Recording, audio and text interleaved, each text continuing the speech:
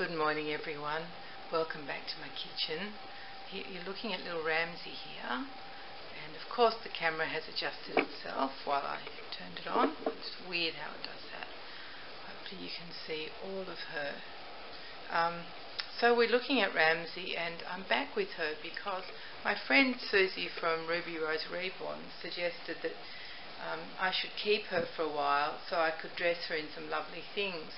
So what I thought I'd do is I'm not going to keep her, which is very difficult. I've said to a few of you in my comments, it's really like absolutely love her, but I can't really keep another one unless I sell someone, and I can't see myself selling the 3 that I've got at the moment. So the thing with making them is that you can always make them again. That's my plan anyway, and I'm sticking to it. Let me just get happier with this adjustment. I'm sorry you're looking at my kitchen sink, but at least you've got Ramsey to look at in front of the kitchen sink. So I'll first tell you what she's wearing. And did I finish what I was saying before? I suppose I did. Yeah, I guess I did. So this is a little Spanish knit outfit called by Dulce de something Fresne. I can't remember what the late, something like that. It's Spanish, but and it's in a very sort of a sage green, a muted sage green knitted top, and it's got little knitted, these little white things are knitted into the pattern all the way around the bodice and around the little sleeves. And then the bubble part of the romper, oh, did I say it was a romper? No, I'm sorry. I'm all over the place, aren't I? So it is a bubble romper. The bottom part of the bubble romper is in a beautifully textured cotton in white with tiny little green stars in exactly the same muted sage green as the bodice is in the knit. The collar actually is just part of her bodysuit that she's wearing underneath. You don't have to have that at all. It's just that, you know me in collars, because the edge is just a lovely finished edge, so you can just have it without that. But I fancied the collar, but we don't want to see your cloth body. There we go. So I've also done her hair with some water just for a change, because last time you saw it was fluffy. And the reason I'm coming on is twofold: to show you Ramsey in a gorgeous sweet outfit, which is a 1 month size actually. I think maybe the Spanish make is a bit smaller, but it's perfect on her, the 1 month. And so is the bodysuit, which is a newborn size that she's wearing underneath. So your guess is as good as mine, really. I think I'm sure that 0 to 3 months would be too big for her, but like a newborn or even a large newborn is fine for her. So you can see her little scratch a bit, I hope, on her little face. So did I say it's Sunday morning at about 11:15? I don't think I said anything that I should have said. I'm so sorry. Anyway, so it is, that's what it is. It's Sunday morning, and this is the first free day I've had for a few days. It's been really hectic around here. But back to what I was saying 2 hours ago, which was that the purpose of this video was to show you Ramsey in a gorgeous outfit. I've got some beautiful things picked out to go home with her. And also, because I've missed the last 2 theme Thursdays while I've been finishing her, I did really want to show you some things from the theme of 2 weeks ago, which was one of the options was show your baby shoes or socks or booties and things. And I have a lot of those, and there's no way I would have been able to choose what to show you. So instead I've decided to show you some of my vintage baby shoes, because I thought they would be interesting. So here we go. I'll start with these ones. These are really magnificent. They're in a pink satin quilted fabric, and they are high boots with fur around the edge. Not actually on the inside, just around the edge. And they tie up with 2 satin ribbons going up the leg. I think these were worn when you went riding in a carriage. Imagine that. So they're pretty old. I've got them filled with some fibre fill just to keep them in shape and looking good. And they've got little sort of pom-poms. They are pom-poms, but they're not fluffy pom-poms. They're made with kind of, looks like loops of maybe silk thread in the same sort of pink as the boots. Aren't they stunning? And let me show you the bottoms. Of course they're leather on the bottom. I don't think these were ever worn though by the looks of them. Also, I think the ribbons have been replaced because they look like very new ribbons, don't they? So that's them. That's the first pair. And then this is something very different. These are tiny little, very small little, oh, it's a bit hard to hold two of them. Let me see if I can organise that a bit better. I tell you, this one-hand game gets so frustrating sometimes. Now, can you see them? There we go. They're little hand-embroidered booties, I guess you'd call them. And they're in a very light blue fabric. And the bunnies are embroidered in tiny little, can you see that? Like French knots, and they're in blue, and the bunnies have whiskers and pink eyes and a pink nose, and then the ears are cut out separately, and they also have the little tiny French knots on them. And then around the back there's actually fur on them. I'd say that was rabbit fur, I guess. Aren't they cute? They're very sweet. I think they're probably from about the 1930s. Oh, let me show you the soles of them. Then that's what they look like at the bottom. And it's sort of a, I can tell by the fabric that it's from about the 1930s. I don't know what you would call it. I don't know if you can see that. It's sort of a, I don't know, I can't really name it. It's something like we used to call, like, no, I can't name it. Sorry, everybody. And also, I can tell from the bottom, and maybe you can, it's not just blue. It's sort of a bluey, greeny, slightly colour. Anyway, that's them. And then we'll move on to these cute ones. These are leather, and they're blue. The lighting's not great from this one. What if I do that? You can see them a bit. They're blue leather. They've got like a centre stitching on the toes, and then they've got little, yeah, my hand is blocking the light when I do that, isn't it? Little blue pom-poms, and these are fluffy pom-poms on each shoe, and then they just have a hole, like a, would you call that a hole? Yeah, a sort of a hole, and then there's a ribbon to tie up around the ankles, and that's how the hole is formed, because the ankles are drawn in, and then they're just plain blue, and then there's the bottom of them, and they're leather as well, in a blue leather, which is a little bit grubby. I wonder if a baby wore them, but I doubt a baby with feet that small could have walked.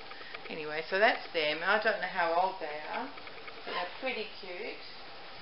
And then these ones are adorable. One of them is in better condition than the other. Let me try and turn my hand up the other way so you can see them.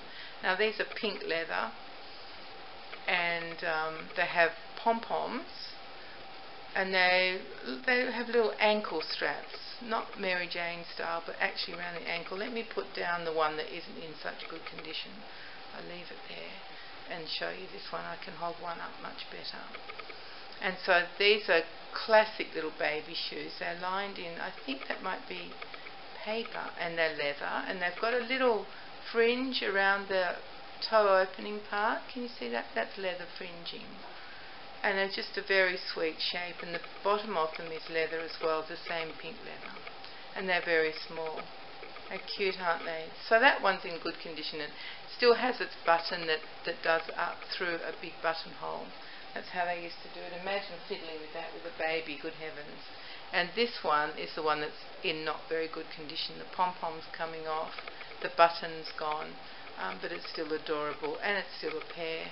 So that's those, pink leather, which I'd say would be probably around the 1940s, maybe 50s. And then, oh, these are really cute ones.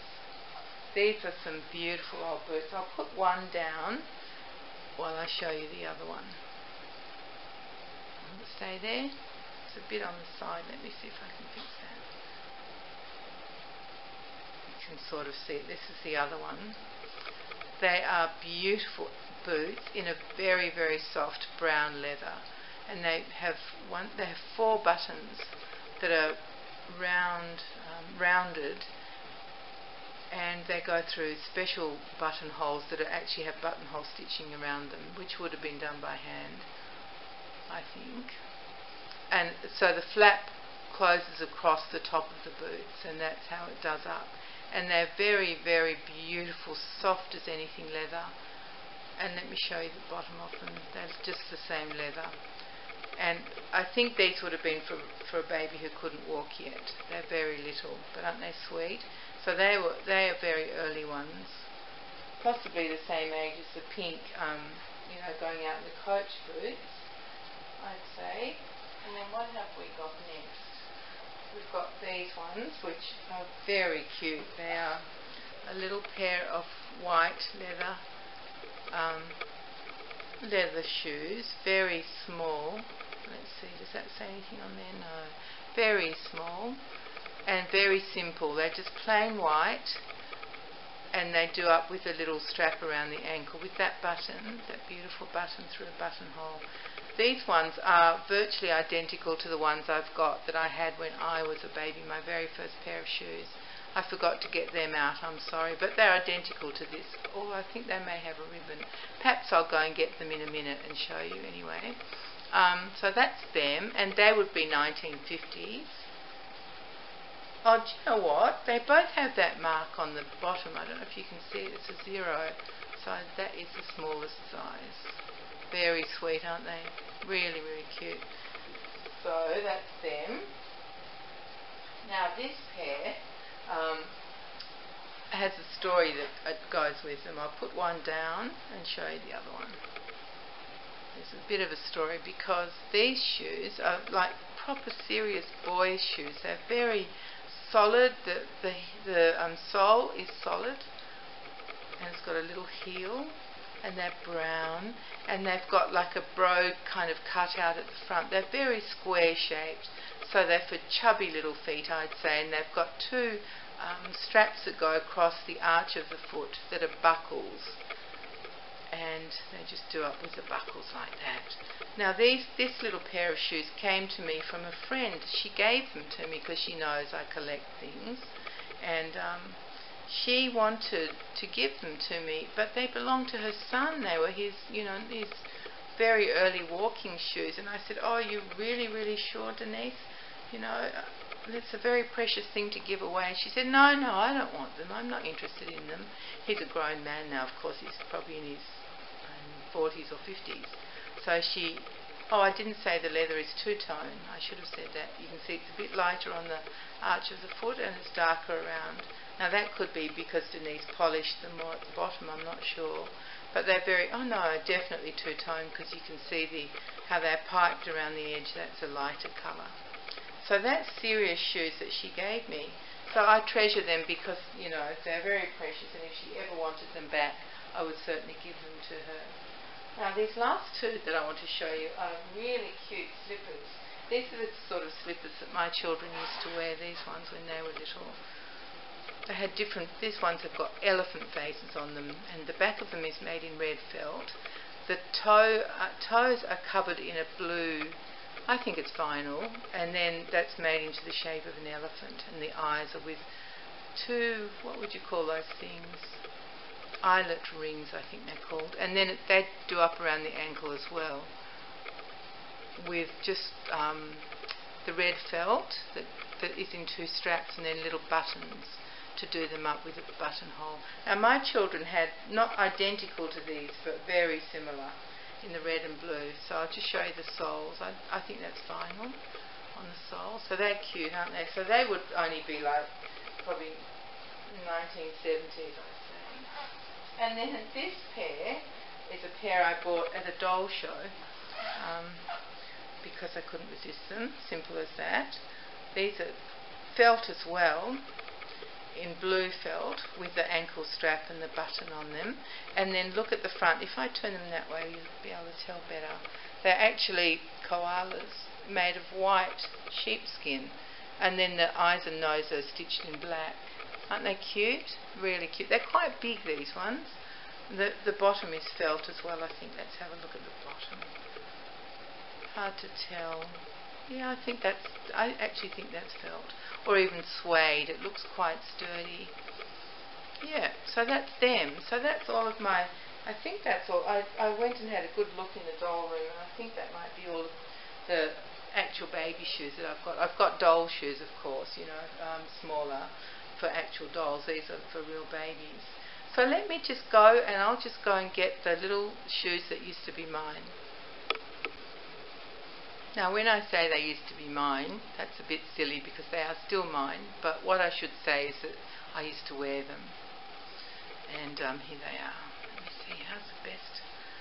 Oh, it's so annoying. I'll put one down again. I'll have to do the same thing. These are little white leather shoes.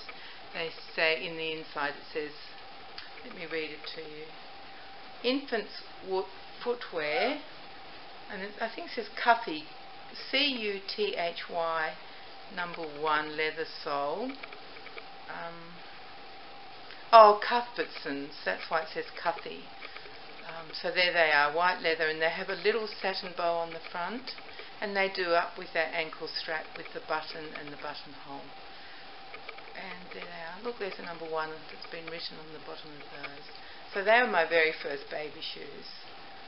Let me show you both of them together. Oh, this is awkward, isn't it? There they are. Aren't they cute? So they were my very first baby shoes. And I always had them.